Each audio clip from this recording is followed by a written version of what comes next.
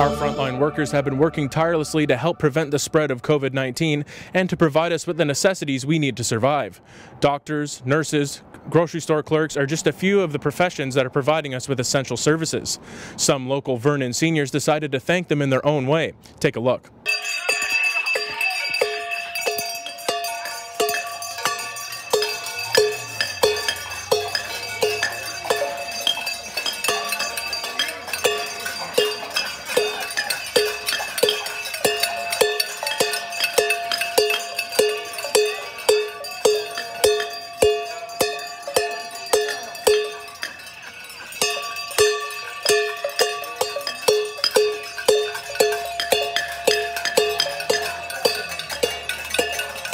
The seniors are residents of the Gracelands community.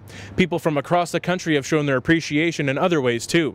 Police have flashed their lights outside of hospitals, people have cheered from the windows of their homes, and some people are even sewing masks to be used on the front lines. John Lawless, Castanet News, Vernon.